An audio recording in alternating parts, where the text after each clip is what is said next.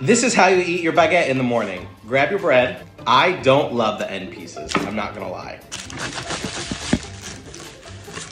You cut like that, 90%.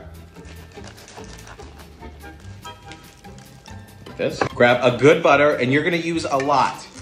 In the US, I don't use a lot of butter, but the butter is so good here that you literally just, you're gonna just put it on just like that. I know this looks crazy, but it's really not that crazy. And this butter has like salt crystals in it, so it's gonna be kind of crunchy. Oh my God. It's so good and salty.